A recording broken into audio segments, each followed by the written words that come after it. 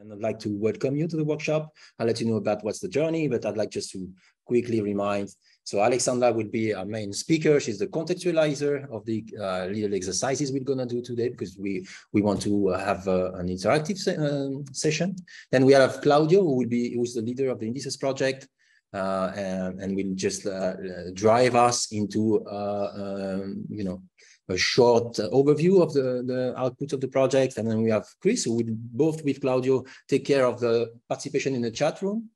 So we encourage you to be very active in the chat room. It's also very good because we keep an historical of interventions, since it's not easy on Zoom to make everybody participate. We also have a possibility of opening the mics, your microphones for short interventions. So let's try to be as short as we can. We'll have Nadia, who will be co-facilitating with me the workshop, and I'm Olivier, and I will be basically your host, right? So I'd like to insist on the fact that we would love you to introduce yourself with 2 or 3 sentences in the chat while we speak, and that's good. And maybe Claudio and Chris, you can let us know which countries are represented. So we don't want to go Eurovision show, but it would be nice to have an idea of who's in the audience, since as facilitators, we can't really be pending on the chat. So thanks for your attention. If you can interrupt me, so no worries. If you have any questions, please ask them through the chat, or again, Claudio and Chris will answer it. And when we come to use the platform, if you have any tech troubles, we'll let you know. We'll send instructions also on the chat. Pedro is your man, right? So I believe you're now presenting yourself in the chat. Again, we'll keep on sending instructions. We're a little bit like, it will be a bit repetitive, but we want to make sure you're not losing the track, since we're using a platform. The first thing we want you to do, and that means you will have to do it while we speak, because we can't stop and suspend time. But we really, for this exercise, we really need you to basically be registered on the platform, on the inDICEs participatory platform. That's very important for us, because it's part of the cosmology of the project. We'll let you know about the role of this platform and what we can do with it. But first, if you do follow the instructions that are shared on the chat, hopefully, please make an effort of registering. This is a little bit what we expect to have. So we have these different, it's kind of a journey. Really what we want to have is a dialogue together with you on self-assessment and digital transformation, right? And how, digital transformation affects CHIs, and also how the need of creating a shared data culture becomes very, very relevant, basically when we want to talk about the social impact of CHIs, right? So we need really to make a collective effort on understanding what we call impact. There's various sessions in this conference, so I think it's very related to what we talked to today with what's basically discussed in the other sessions. So first, we'll have Claudio introducing the inDICEs project. I will do a short introduction on what we call the democratic infrastructure, which is basically the inDICEs platform. Then we'll have Nadia explaining the SAT, with the self-assessment tool concept, and how we're going to be deploying a light version of it for this exercise, for the session of today. And then, as I was mentioning, Alexandra will basically help us to go through different sections of this exercise, and we will go through it from culture 1.0 to culture 3.0 to how do we, as CHIs, create meaningful dialogue with communities and society, right? So this is a little bit the program. So I'd like to let the word to Claudio. Claudio, you're very welcome to start. And here you go.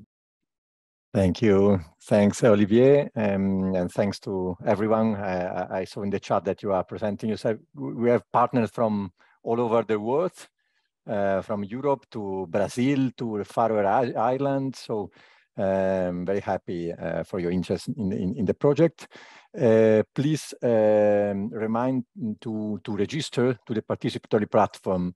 You can find the link on the chat. It is very important for the rest of the workshop. So let me just say a few words to contextualize the workshop about the inDICEs project, which is a project funded by the European Commission, which started in 2020 and will finish in March next year.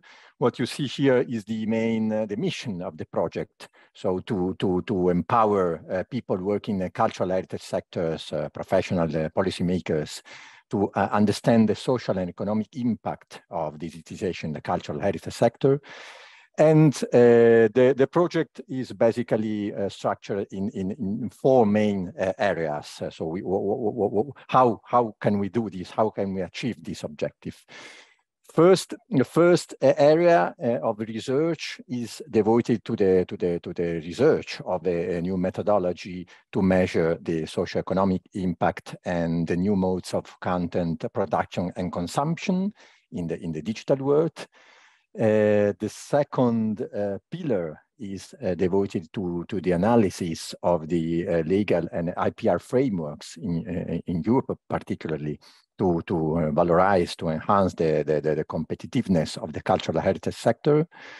The third main area is devoted to the development of recommendations, best practices, and tools to facilitate the creative reuse and consumption of cultural heritage resources. And the fourth area is the collaborative engagement with our stakeholders, thanks to the platform that Olivier mentioned before, on which it is based the project. What you can see here in the next slide are the main results that we achieved so far.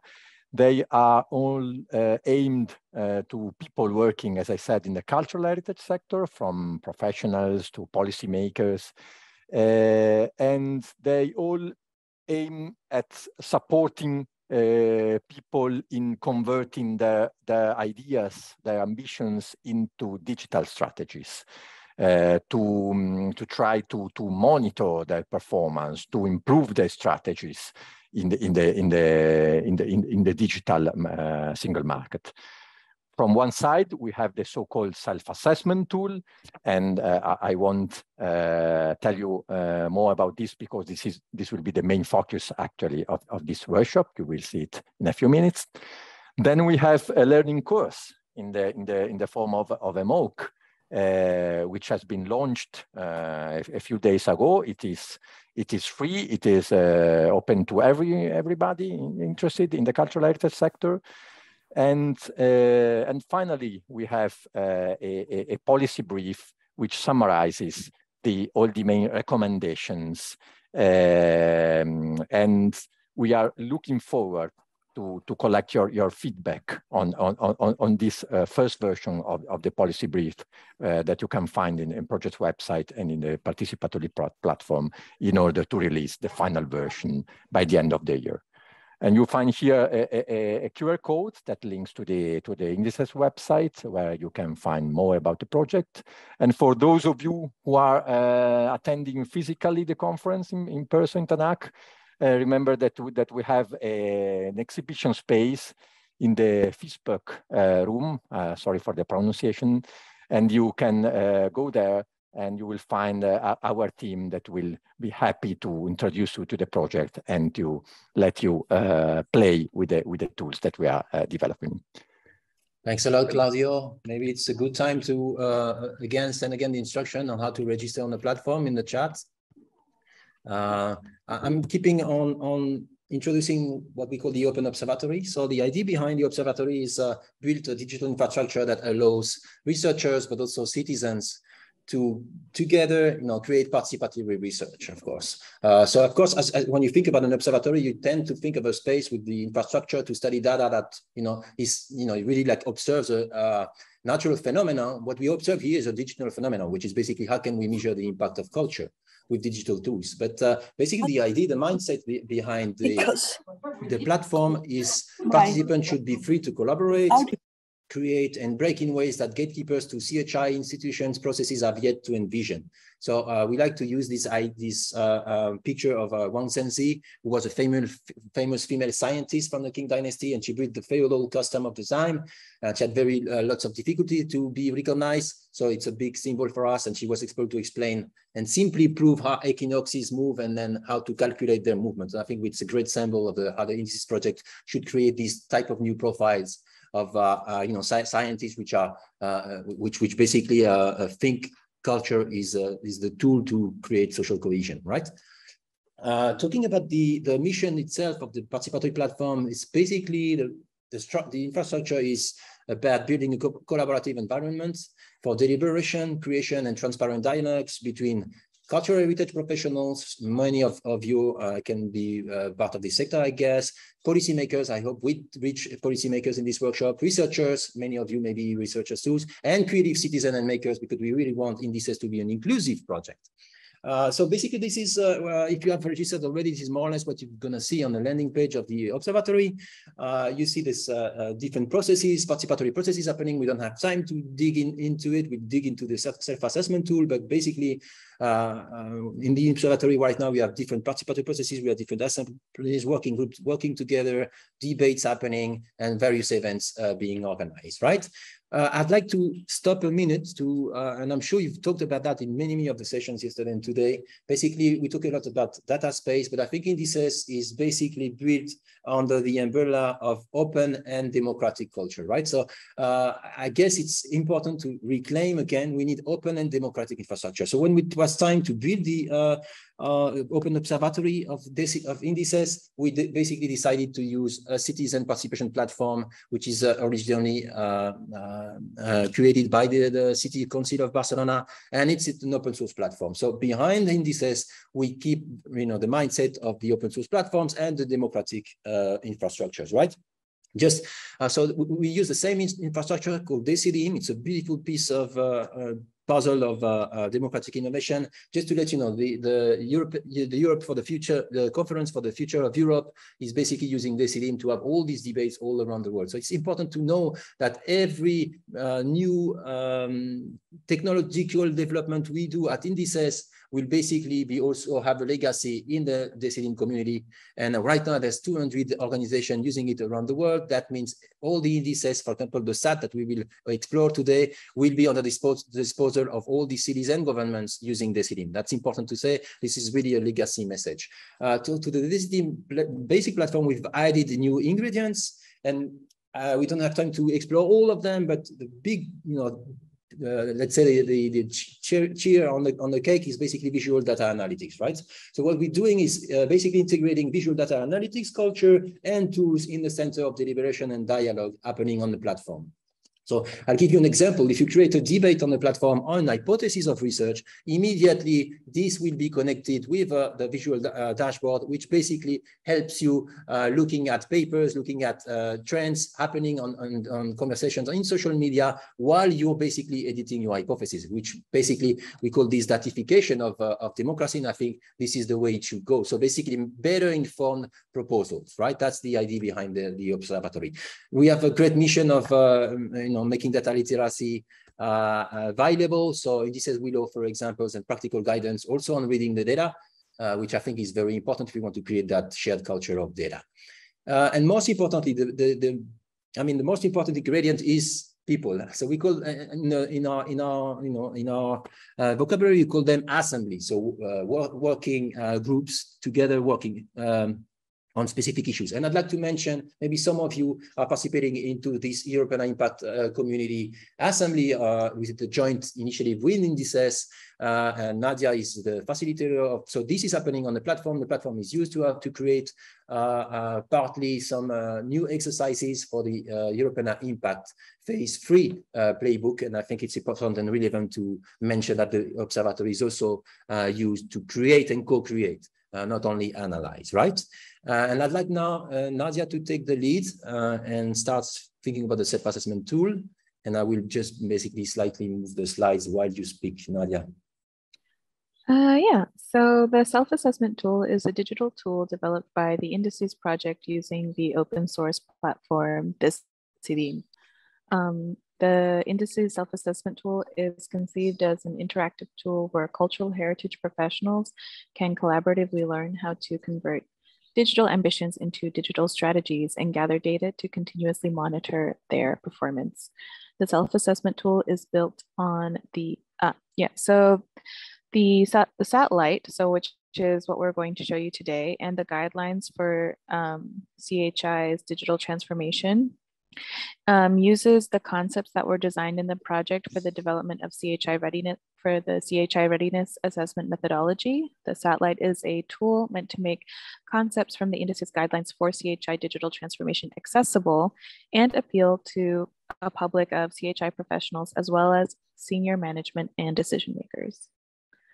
And the self-assessment tool, this was taken from the inDICEs deliverable for the caretakers and guardians of heritage in the CHIs. This means new ways need to be found in order to regain credibility and community support. So when we think about the self-assessment tool, this does this by being built on the platform Decidim, which was developed by the city of Barcelona to be open source, transparent, and accountable. So today we test drove the satellite, which is a series of 4 small surveys where you get specific feedback based on your answers. So yeah, which was available today in the, I'm going to mispronounce this, the Visbook. Visbook. Okay, cool. Thanks a lot, Nadia. So I'd like to insist on the fact that as you heard about democratic infrastructure, the idea behind the SAT is itself is a process. So what we show is an iteration of the product. It's not the final product. And it's also why we do this type of session. We want your feedback on how you think the SAT could be useful for you. But I'd like to insist on the fact what you see is the the different phases of how the SAT is deployed. And I think it's important to remind that it's a flexible and hackable tool. So it's for the participatory platform. So basically, potentially, each one of you, as part of your CHI, could set up your own SAT. So basically, what we're gonna show, you have to imagine how would I, use it and design a self-assessment tool for my own CHIs or for my network of CHIs, right? And currently, I'd say the self-assessment tool can be implemented across a platform as a component. So it could be associated to a debate, a process, which could be a consultation with policymakers. I think that's the idea behind it. It's pretty flexible. And what we do today is basically deploying the satellite as what we call a data-informed dialogue. So we're going to basically we're gonna gather data together on your experiences, on your own data, but we're gonna be creating a culture of sharing data, a discussion around sharing data. So this is on the picture. You can see some of the inDICEs events that have happened. That's the bootcamp where we really had this data gathered together and visualized with the peers. So it's also important for us that your creativity is applied to how shall we visualize the data, the impact of culture, of digital culture beyond the official visual data analytics languages, right? Which we all also use, but we know that, since we're talking about cultural heritage, there's a whole room to, innovate on the form of how do we show data. We don't have time to do that, but this is what we would be expected to do while we use the SAT in a physical room. So forget about the QR because it's not working anymore. But I think now it's time to share on the chat so I hope you're all registered already. It's to share on the chat the link to the SAT where you see these different sections that Nadia was mentioning. So remember, check the Zoom chat instruction should be there. And if you have any troubles, just ask. Okay, here we go. I think we're quite okay on time. Now I'd like to welcome Alexandra from CIFRO. She will be our contextualizer. So normally it would be time to drive you to the section 1 of the satellite. So the link to the section 1 should be shared so we make sure we're not lost. And basically, here we go. That's the graph that you're gonna see on the platform. And please, Alexandra, contextualize for us. Thank you so much. Hi, everybody. Thanks, Olivier and Nadia.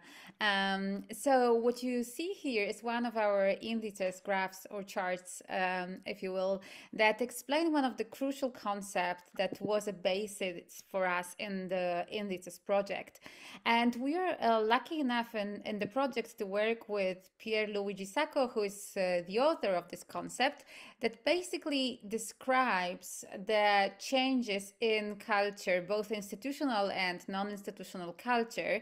So he writes about how culture is changing from what he calls culture 1.0 through culture 2.0 to culture 3.0, which is where or at least some of us are now, but not all the institutions. So basically, culture 1.0 is the very traditional model of culture, which is mostly based on patronage. So it's typical for the pre-industrial society. So as you can imagine, back in the days, culture was funded by the elites, by people who owned resources, and was dependent on patronage, exactly. So this is a very traditional model that is like in many ways gone, but as you can see, these models can also like exist parallelly. So it's not like one is definitely ended and then the other begins. They can exist in time parallelly. And then culture 2.0 is something that is more typical for the era of mass media and creative industries. And this is a model where culture is still being produced by those having resources, but is let's say delivered to much broader audience. It's much more accessible, but we still like have a very clear division between the users, the recipients, and those who create content and who have access to all the means and resources to be able to create the content. And this is typical, and we still have that as part of our lives. This is the culture of television, but also the Hollywood blockbusters, film festivals, Netflix, publishing companies, fashion houses. So this is the 2.0 model, and it is very strongly linked with cultural and creative industries. And with the development of the internet, we see more and more of what Pierluigi Sacco calls culture 3.0, which is a culture where boundaries between creators and consumers are more and more blurred. So here we see more and more users becoming producers and audiences having multiple roles at the same time. So this is a model that is more typical to artistic collectives, social network communities, heritage communities, and open practices that are based on sharing resources and access. So as you can see, these models, they exist parallelly. So we have in culture 1.0 model, it basically is typical for the old days. However, the culture 2.0 model is very much concentrated on generation of economic value that is dominated by expansion of cultural and creative industries. And the culture 3.0 is actually related with what Pierluigi Sacco calls revolution, that is characterized by the explosion of the pool of producers. So this is something that we also as inDICEs project would like to welcome more within the framework of the cultural heritage sector. Thanks a lot, Alexandra. Just to mention, we have also case studies being developed for culture 3.0 cases, such as Wikimedia. And so I think it's important that that's going to be shared. So I hope you're starving for it. Okay, so I hope you're all on the platform and you already started to fill up the section 1 from culture 1 to culture 3.0. I'd like basically some of you to open up their mics and let us know where your organization activities are mostly oriented towards right now. If some of you would consider they're already habiting the culture 3.0, producing culture 3.0, and if not, let us know how you would like your organization to focus more on. How would you do it if you don't do it now? Or how do you do it if you're already doing it? So, any candidates? Since I can't see the chat while I'm sharing the screen, maybe Claudio, do we have questions? Any volunteers? Do we have culture 3.0 professionals? Yes, no, where are you? Looking for volunteers. We had a question in the meantime about the difference between the original self-assessment tool and the new satellite concept. I don't know if you want to say a few words about this in the meantime. I can dig into that, and if meanwhile, if you're really shy, just let us know, in the chat, if you have a best practice example of one of these models or any dApps on the models themselves, let us know. So basically what we're presenting today is satellite. You have to imagine it's kind of diving into one chapter of the SAT as a whole, right? So what we're basically doing is creating dialogues around different chapters of the full SAT. I hope it's an answer. So really focusing on digital transformation and culture 3.0 today. So let's say it's kind of a, a zoom in.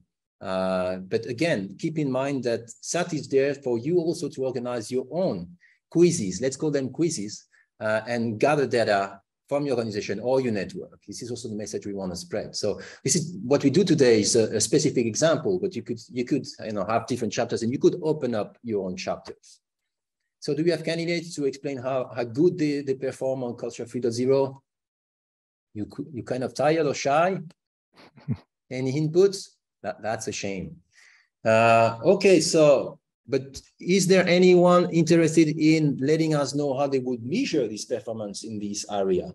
So what would be the indicators for you, the ideal indicators? Visitors numbers, social media followers, number of activity participants, diversity of activity participants, which becomes very, very interesting, or number of networks collaborations, or number of co-creative activities. Does it resonate to the type of indicators you should be able to deploy in your institutions? Do you have anyone to want to react on it? Or are you just focusing on filling it up on the platform? It's also, I would be happy with it. No? Any insights? Alexandra? Yes, please. Yeah, yes, I think many Wikimedia chapters, maybe, I would say that many of them do record most of those, at least they apply to our activities very much. And I somehow think that the question is how to go beyond those. Yes. Yeah. So any example, any idea? From me? Yes, I mean, from the experience. I thought I was posing a question. I think activities are connecting, well, the hybrid activities especially are connecting online as well as on-site environments. Therefore, yeah, I think the question is about measuring some kind of social progress. Okay.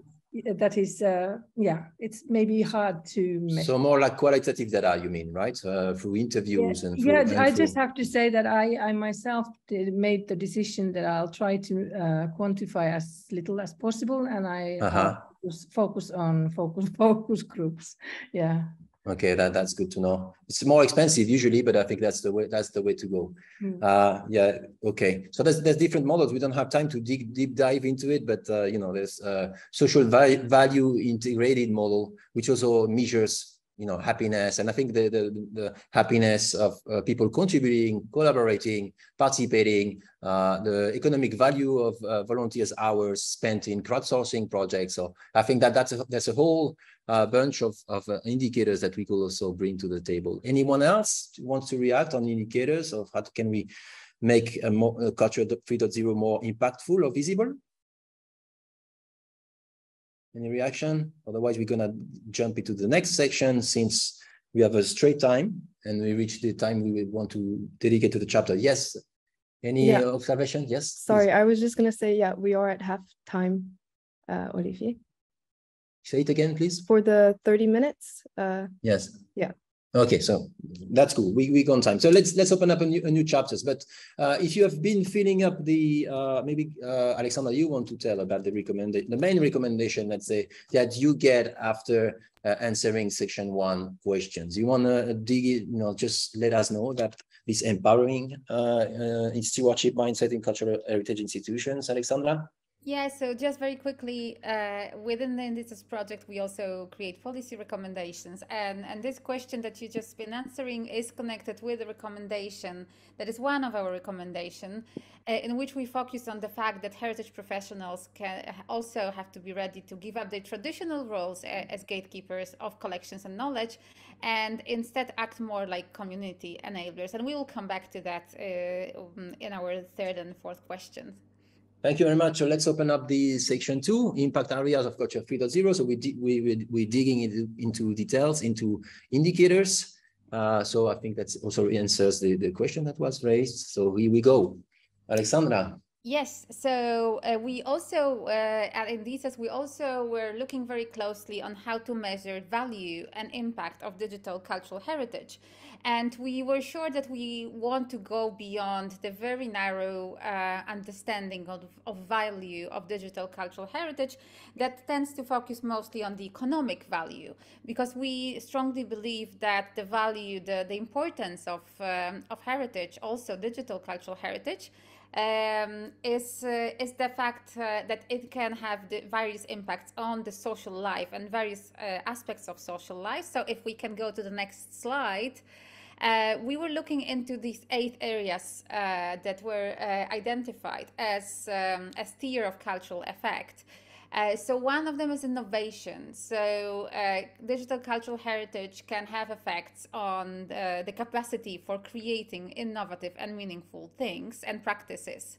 The second one is welfare. So definitely we believe that cultural heritage and also digital cultural heritage has effects on life expectation and psychological well-being, and many of us have experienced that during the lockdowns, during the global pandemic, I suppose. The third one is sustainability, and within this category we describe the impact on awareness and environmental issues. Then there is social cohesion. So we believe cultural heritage has also impact on crime prevention, conflict resolution, well-being of at-risk groups. And then new entrepreneurship models. So here we focus on innovations and creative forms of leadership and entrepreneurship that culture can inspire or that are cultural related. And then lifelong learning. So here we describe effects on capacities allowing adaptation to and selection and shaping of environmental contexts. And then soft power, and these are the effects that the digital cultural heritage has on visibility, reputation, and influence of countries and regions, but also smaller group or minorities.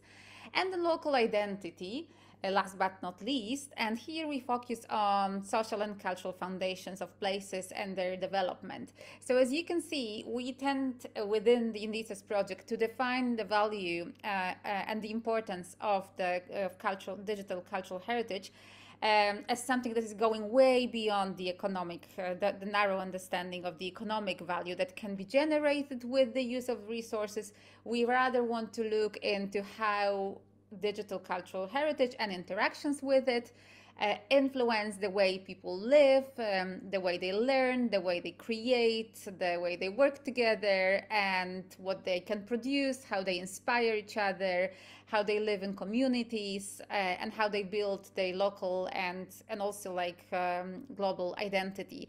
So that is very important for us as a model in which we understand the impact of digital cultural heritage. Thanks a lot, Alexandra. So it's time now to, answer the questions on the chat. So I hope you're there. But I'd like to, let you fill it up.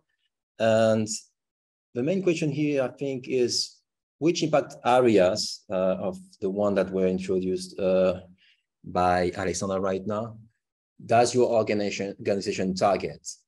And there's a second question, which if you don't target anyone, which one would be the priority to start? And I'd love to have your ideas or experiences or doubts about it while you may fill the survey. So any reaction, any questions, any doubts? We don't have time to show how these indicators perform and how they're deployed. But there's papers that are about to be published. So any reaction? Any of these that seem to resonate to your practices? You're very shy today, or you're not able to open your mics, or you're too concentrated on filling the survey. So anyone? We'll talk a lot about, in section 4 about dialogues and meaningful dialogues with community. So we guess intercultural dialogue is something that the European approach is basically relate with. So what are your take? No one? Really shy, eh? It would be better if we would meet in a room. No one? How come? So maybe, Nadia, meanwhile, we can look at the data on the platform. We don't have yet a Mentimeter-like performance where we can show the data live. But yeah, so what's your reaction? No one? Shall I mention volunteers? No? Are you very tired? Let us know how do you feel, because I can't see the chat. So maybe Claudio, do we have reactions? Do you have doubts? No, not yet, Olivier. Okay, so shall we go through and then maybe we wrap up at the end? Yeah, to keep on time. Yeah. It's a shame we're not talking about dialogues, but you know, you have the last chance at the end with section 4. Okay. This is our recommendation. What you see on the right is after filling the answers, when I did it, these are the recommendations I received and resources which are associated to them, which in that case are recommended by Fred. So in the near future, you'll also be able to add some resources and your own recommendation to the SAT. So you know, if you have any ideas, if you know any resources related with the discussion we have today, please share it on the chat, and we'll make sure we'll introduce them in the SAT. So Alexandra, this is a recommendation for section 2. Introduce fit for purpose impact assessment mechanisms and evaluation processes in cultural heritage institutions. Yeah, what you take? Yeah, so I think it's very important, and oftentimes when we talk to cultural heritage professionals, we also encounter this this challenge that it's very important the ways cultural heritage institutions are how their impact is being measured by the funders, by other public institutions and the organizers. So we do, in this recommendation, we do very strongly call for different fit for purpose impact assessment mechanisms so that cultural heritage institutions can measure their real true impact, not only, for example, the number of people who go through the doors of the institutions or website statistics, but actually the real impact that institutions have in the discussed 8 impact tiers.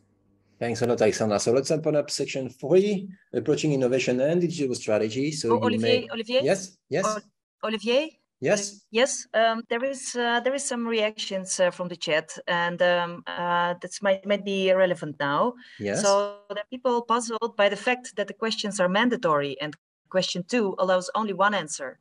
Difficult to answer in a way that corresponds to reality. And there are people who are also feeling this. So this is an issue, seemingly. Okay, but basically, because question 2 is about what's the area you think you should prioritize, but maybe we can review that. Maybe they should be multi-optional. Yes, so we have to relook at it. Thanks for the feedback. Shall we proceed? Yes, Alexandra, approaching innovation and digital strategy. Yeah. So once the collections are digitized, and this is the case for many institutions in Europe, the challenge is actually to encourage people to make use of them and transform these collections into reusable assets. So probably you also know that if you're cultural heritage professionals, that we tend to focus, and we have been focusing a lot on digitizing the collections. But now what is important is to make sure that people can actually make use of it and that they are using it for various purposes. And also what needs to be taken into account in the digital strategies of institutions is the user's perspective. And I assume some of your institutions might already have some digital strategies, some might be working on them, some might be thinking about them. So what we encourage you to do is also to focus on the perspective of the user and to make sure that the digital strategy of your institutions is enabling true user community support. So it's useful to ask yourself, to ask your colleagues the questions about how actually can stakeholders have a voice in the selection and curation, for example. So when the resources are out there, what feedback loop there is for users or creators online who interact with these resources to actually influence what the institution is sharing and how the resources are being shared, and also how can open content contribute to a more democratic access to heritage. So it's very important to include these perspectives in the digital strategy, so that it's not only a strategy of how institution is internally managing their digital assets, but also what space the institution is creating for stakeholders, users, creators, communities online to actually have a voice and have an influence on how the resources are being shared. Yeah, so this is the image that describes that. So this is the perspective that we are adding, the perspectives outside in. So the focus shouldn't be only on what institutions is sharing and how. So the perspective inside out, but also what participants can offer the institutions. And here, empowering participation, co-creative workflows, community management, and sustainable development are issues that we focus on. So we encourage you to think in terms of this circle with the perspective of inside out and outside in. Right. So I'll let you fill section 3. And I basically brought the question 2 to the table. So what would you like your digital strategy to be? Limited at best, so because you think the digital is overhyped. Get started finally. Focus on strong support of internal processes and digitization, or focusing more on participation and outreach. Full circle, or it should go full circle where participant drives internal processes and stakeholders. So do you have reaction or best practices or any gaps on how the survey is designed? We should play some music maybe while you're filling. I know it's difficult to both fill it on the platform and have a discussion. So we'll note that down. So any reaction on question 2? Let us know about what your digital strategy is or should go, or your experience or limitations of some of these aspects. Do you measure participation as CHIs? Anyone? How? Any idea? No? Shall we jump directly into recommendation maybe, and then maybe you can react on it? Yes? Let me know, Claudio, because I can't see the chat again. For some reason, sharing my screen doesn't allow me to see the chat. Oh, yeah. We are just highlighting the fact that this is also a demo of the potential of the SAT tool. But then every user of the platform will be able to create his or her own SAT according to their needs, to their preferences, and structure it as he or she wishes.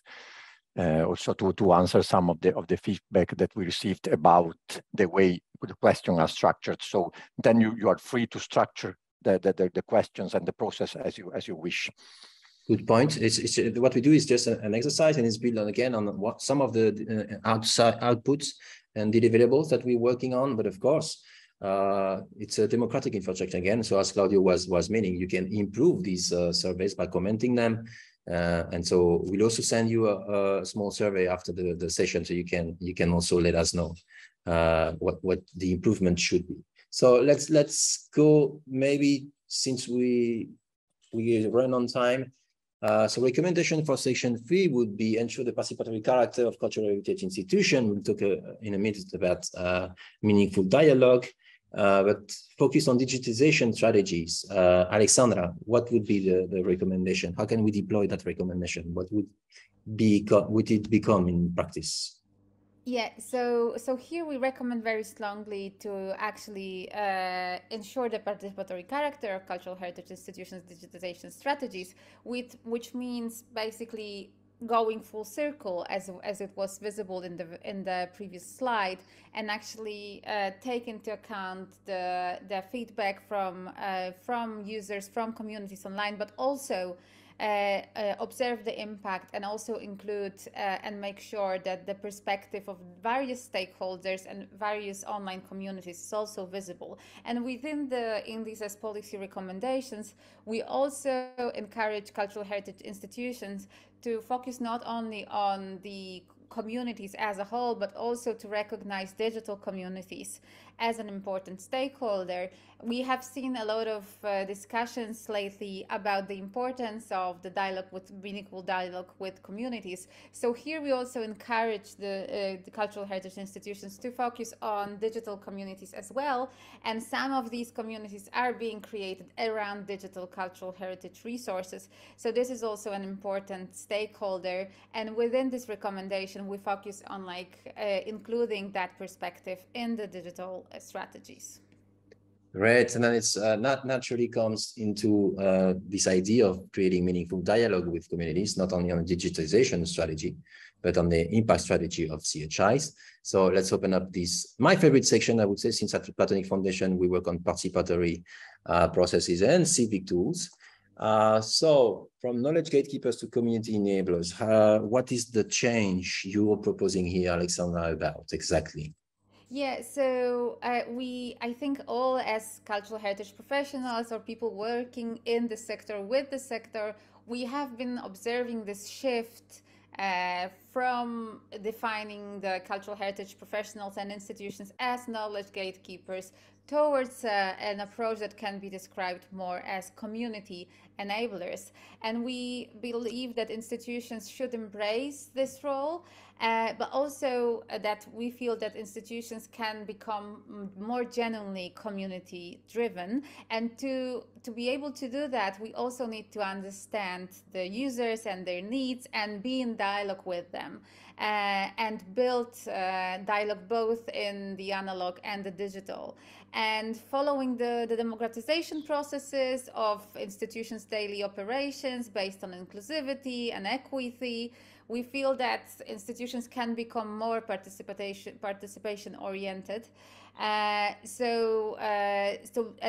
finally be strongly embedded in communities and respond to their greater needs, and that can't be done without dialogue.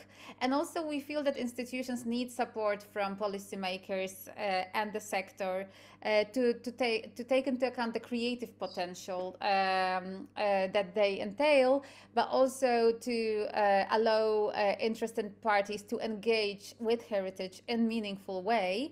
And I think for that, and we think for that, institutions should acknowledge their roles as leaders in creating opportunities for communities, again, both online communities and offline communities, to get involved, which means not only to just give feedback, but also to co-create and actively reuse heritage collections, and to manage together the collections and knowledge gathered by the cultural heritage institutions.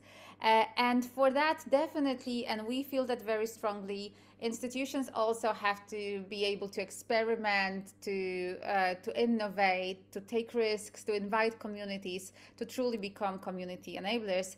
And that's the core of the meaningful dialogue that we would like to see more. And this is also related with participatory processes. So we also would like to see decisions being more effective by being taken with communities, in dialogue with communities. Thanks a lot, Alexandra. I'm realizing. Yes, please. We have a question. So Marco de Niet asks that there's a problem with the biased tone in the questions. They seem to be a bit judgmental, while the range of institutions is so wide that different choices are inevitable. A more neutral tone in assessing your own digital maturity would appeal more to me. That's a great input. Thank you, Marco, and I say hello. Thank you very much. I was just also observing that by the fact that you're probably filling up the survey on the platform while listening to Alexandra, I think it's also a nice combination of podcast and podcast-informed feeling survey. So I think we keep that idea to make it even more effective and let more room for you to participate. So what would be your highest priority in terms of digital strategy and innovation? Capacity building, digital workflow, asset management, or life cycle sustainability? Do you have any insights? Marco, shall we change the way the question is raised again? We really need that input. No, I'm looking at the timer. Okay, meaningful dialogue. We need to really improve that. Okay, so let's come to that simple question. It's an open question, so you don't have options. So you just have only one option. It's basically open your mic and tell us what you think about it. How does or should your organization organize meaningful dialogue with communities? Are you doing that? I'm sure most of you are doing that already. What's your experience? Do you want to let us know about successful experience or failure or risk you've been taken and was not worth it? What type of experience do we have in the room? Please. Anyone? What's happening to you? You're very shy today, or your mics are not functioning? Yeah, there seem to be some problem with people's mics. So they can't open them. Maybe it's on Europeana. Maybe do we need to activate people's microphone? Maybe if you want to talk, you can just say in the chat, I want to talk. But before we had Susanna speaking, so that should work. Let me check. I think people should be able to open their mics, but I think so too. In the meantime, Olivier, there yes. are some people who are playing with the platform and filling the surveys, and that would be interested to know how they can actively contribute and use the platform to create their own processes and SAT-like processes and tools, because we promised them that they will have this possibility. So I don't know if you want. I told them to contact Nadia because yes. she's our platform manager. But maybe you can say a few words on this. I'd love Nadia to share the link to the post we've published of the bootcamp event we had last year, and we're going to have one internal again on best using the platform and improving it. And I'd love to have maybe an afternoon when we have an online event with participants of today and really touching base on the platform and doing more hands-on activities. So we're quite open to it. So let's, regarding time, so thank you for your contribution and your will to contribute. So I think you talked about that already, Alexandre, at the beginning. Maybe you want to insist on answering cultural heritage, institutional operational principles and practices to support participation. So I also prepared a couple of examples if you want. So do you want to add something, Alexandra, about this? No, please. Okay, cool. I think that was already discussed, so please go ahead. Okay, cool. So connecting all the different different pieces of the puzzle of the participatory platform, since you've been asking how to contribute, we have also developed what we call a visual analytics dashboard. And we have also, as we have a light version of the SAT, we have a light version of the dashboard where we basically are using the dashboard with pre-configured research, right? So what you see here, for example, is an example that will be soon on the platform where basically we have prepared a dashboard on data about the theme of decolonizing lands, which I think is so crucial these days. So basically that would be another side of the platform we'd like you to explore together with us, and it's a way of creating dialogue also. And I was telling about how data can inform better proposals or better activities or better design, and I think that's something that should be explored, integrating the SAT with seeing some data about the questions that are raised. So that's the next step. I just want to let you know to better integrate these different tools. So really visualize more data before you answering the questions on the SAT, right? So that's the idea behind it. And I'd also like to let you know about a tendency in something which will soon happen. You probably have heard a lot about the citizen assemblies in Ireland, in France, about climate change, about really themes affecting our political life. I'd like to let you know, to give you an example of this deliberative design museum idea, where basically I do think and I agree that CHI's museums are the perfect place to have these citizen assemblies organized and contextualized historically, not only with data by experts. So this is my own recommendation to the workshop, and I think this is the way we want to go also. How can we bring citizens discussing topics that affects them the most in museums, so museums becoming, or CHIs becoming labs, but also becoming, you know, a contextualization information of the culture around phenomena such as, if you talk about disinformation or fake news, you know, doing simple exercises like, let's see the news 100 years ago, and you see basically the titles are basically the same when talking about migration, maybe population are different, but we do see and observe this cycle in, you know, democracy failures and risks. So I do think that our last message for the workshop, to close the workshop, would be,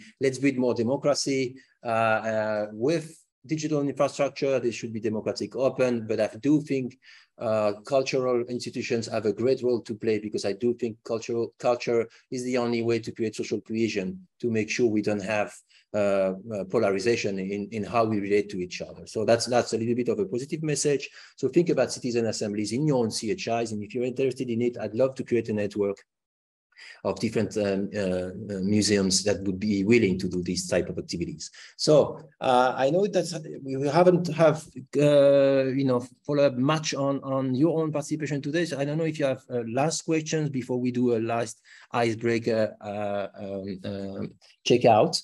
So meanwhile, if you have questions, you can prepare a facial expression, and Europeana friends will be doing a picture. So I'll stop sharing. So maybe it's easier for you if I can. I'm not sure I can, because okay, here we go. So last question in the audience. Now maybe I can see the chat. English. Any last words from our facilitators, from the audience? No? Are you still thinking, no? You're very shy today. How can we come, you know? It's not CHI, it's shy. Many people actually are attending the conference in the Hague, so they are all in a room, in a quiet room. That's why maybe they're not allowed to speak. Yeah, so many of them told us that. Okay, so we need more democratic infrastructure to organize these online workshops. For those of you who are in the Hague, please remember that you can find Nadia and all our team members in the Fitzberg room, where you can find the SAT running, the MOOC, a preview of the MOOC, and the booth dedicated to the policy recommendations. So we are waiting for you there. So I'd like to really thank you for your attention. I hope it, although we didn't get much participation, we'll do better next time, but the platform is there. So please comment, drop us emails. I'd like to, on the Europeana side, we'd love to have an historical of the chat. If you can keep that, that's very important for us. And I would say thank you to everybody. And yes, here we go. Thanks, and have fun in Den Haag.